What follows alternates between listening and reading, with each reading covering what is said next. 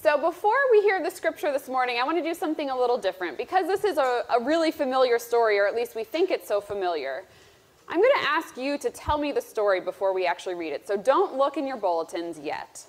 So as a reminder, there's two creation stories in Genesis. The first one is the one with the 7 days. God created light and darkness, water, earth. We know that. This is the other one.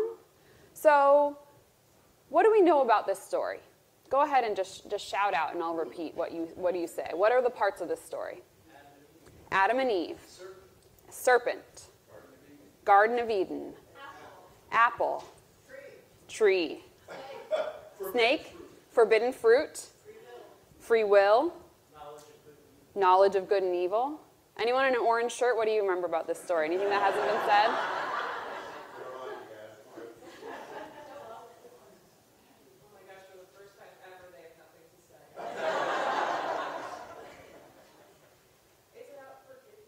About forgiveness. Interesting. Thank you. Anything else we left out? Eve is the bad one. Yeah, what else? What else? Yeah. What does Adam mean? What does Adam mean? Shame. So, blame game. The creation stories of Genesis 2 and 3 are so ingrained in our culture. We think we know what's there because it's in our children's stories and our culture to such an extent that that we kind of know the story, even in a time when many of us might feel like we don't know the Bible all that well. We know this one. And yet, I'm going to say that this morning, as we take a closer look, when we read it without the glasses of tradition and interpretation, this story has a lot more to offer and might have something very different to offer than what it has been used to teach for centuries. And I want to zero in on a few verses just to sort of highlight this. We won't go through the whole thing. But in verse 7, so this is the first being created. And Gerald asked, what does Adam mean? What does Adam mean? And so it's actually exactly where I wanted to go, because in Hebrew, this sentence is a play on words. It's basically, the equivalent would be that the Lord God formed a human from the humus. Humus is like soil. An earthling from the earth. The point isn't man, masculine. The point is that this creature comes out of creation. That's the language that the writers are using, the point of that language that they're using. And the alliterative play on words makes clear that the emphasis is not on the man being created first. And we don't have to go into does it mean anything that they were created first? Does that mean they're superior? That's a whole other layer of interpretation. But that the relationship between humans and the earth, that we are one, that we are creatures of it, created by and for it. The second place I want to look again is the creation of the second human. So Jeannie's point of the woman was created second. And that has been used all these years to say, well, women are inferior. But in verse 18, God says, it is not good that the human should be alone. I will make him a helper as his partner. And in verse 20, it's clear that none of the other creatures, the animals that have been created already, fulfill this need for companionship. And so God creates a true equal for the first human. Bone of my bone, flesh of my flesh, it is declared. Perhaps it's not subordination, but actually equality that's the point there. God desires companionship for the first human. Mutuality for the two humans. That partner is the emphasis, not helper. Helper as my partner. In the Bible, a lot of times that second verb is the emphasis. It's sort of the repetition that makes the point. Helper is my partner. That these are equals. They are made out of the same substance. God says it is not good that the earthling should be alone. We are made for companionship. We are made for one another. So these are just two small points of this story, and we could go through and do more. But re-encountering the creation story, rereading it for what is there, rather than what we have been taught about it, liberates us from the constraints of human interpretation, and reconnects us with the ever-unfolding lessons from this ancient tale. We could get later, and I would love to do a Bible study about this, about the whole scene with the serpent and the fruit. It's not actually an apple. That blew my mind when I learned that in seminary. There's no apple in this story. Original sin is not mentioned anywhere. Someone came up with that later.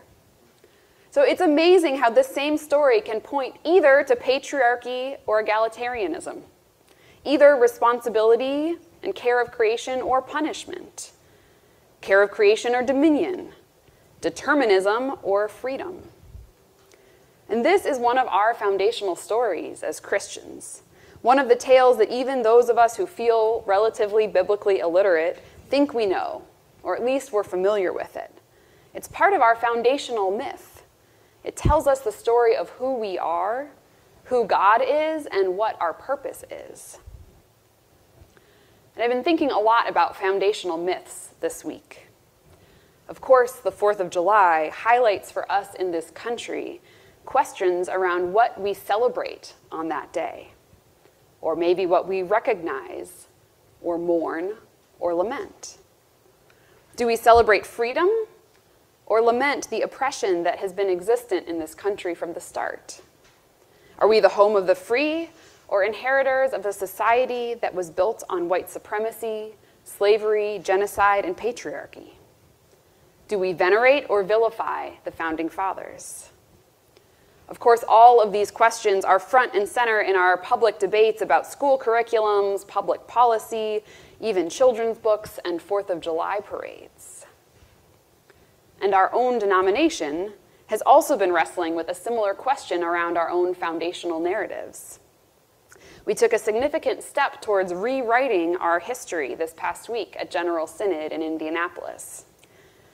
Since 1957, when our denomination was founded, we have told ourselves and taught our students and congregations that there are 4 streams that came together to found the UCC in 1957.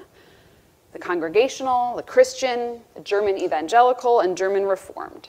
Our own congregation was part of that Congregational stream.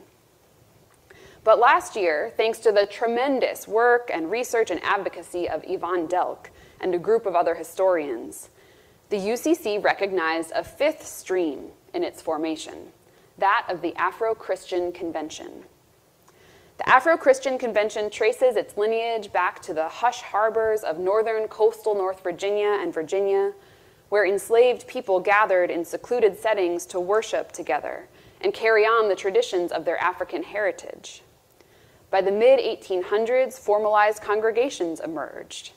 And by the end of the 19th century, the Afro-Christian Convention was a formal denomination with at least 69 churches, biennial gatherings, a publishing house, and formal missions and auxiliary groups.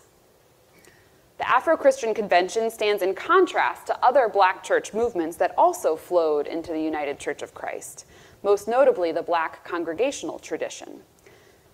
But the Afro-Christian tradition did not emerge in response to white Christianity, out of the balconies of segregated congregational churches, or out of the education of Black churches by institutions supported by the American Missionary Association, which was a largely white Congregationalist effort towards abolition and Reconstruction. And the Afro-Christian Convention is notable also for their continuation of African-style worship, their independence and adherence to the early Christian church values. When I say Christian there, I mean Christian with a capital C, which is called the first American denomination, that recognized Christ as the head of the church, so no bishops or other centralized authorities. The value of Christian as a name and identity, no need for other denominational monikers like Presbyterian or Episcopalian or Congregational. And Christian character as a sufficient test of membership, not creeds or personal piety. I realize I'm getting a little far into the weeds of our denomination's history. It's a little dry. But the history of this Afro-Christian Convention had been subsumed under the history of the Black congregational tradition and the merger of the Christian and congregational churches prior to the formation of the UCC. So for a long time, they thought there was basically just one stream of Black church that fed into the UCC. But the Afro-Christian Convention remained an active conference with its own organization and gatherings for over 3 decades after the formation of our denomination. Its erasure in our history is a result of implicit racism, that flattened the diversity and complexity of Black communities and undervalued the importance of the contributions of Black Christians to our denomination. This past week at our General Synod, we celebrated the publication of a new book that tells the story of the Afro-Christian Convention. Our outgoing president issued a public apology for the erasure of this history, and we began to correct the historical wrongs that had been done because of the entrenched racism that has kept this story from being taught and celebrated for more than 60 years. While in some ways this is insignificant, what impact will be felt in the world by the fact that our little denomination is making this formal change to our history that's known not even to all that many people within our little denomination? But on the other hand, in the midst of a society that cannot seem to find a way to reckon with the needed uncovering and teaching of fuller history of our country, perhaps it matters a whole lot that our predominantly white denomination is at long last repenting of our ignorance, of our racism, and of our foundational misunderstandings. Modeled in our synod and in the conversations leading up to it has been a spirit of humility, of grace, and a desire to affirm the dignity and gifts of all people. We have shown a willingness not to cling to our old stories just because that's what we were taught when we were young, and an openness to learn from our siblings and hear God's still speaking voice pour out yet more truth. The same clinginess to inerrancy of Scripture underpins many white people's clinging to the inerrancy of our narratives about the infallible and heroic stories of the founding of this nation. The same idolatry of white supremacy, the same idolatry of supremacy of whiteness and maleness has held up the interpretation of Genesis 2, that is passing legislation that bans the teaching of LGBTQ stories, Black history, and American history in our schools. Do we hold Scripture sacred, or the human interpretation of it that we have been taught? Do we hold the values of equality and freedom sacred, or the idea that we had already achieved those things? As we re-examine our foundational myths of our Scripture, of our nation, and of our denomination, may we have the humility to look for what is really there, not just what we think is there. May we have the courage to reconcile our formerly held beliefs with the truth of God's activity in history. And may we have the grace to admit when we are wrong. Thanks be to God for a church that is open to hearing God's still speaking voice, to our siblings speaking and their lived experience that show us that there is indeed yet more light and truth to break forth from God's holy word. May it be so.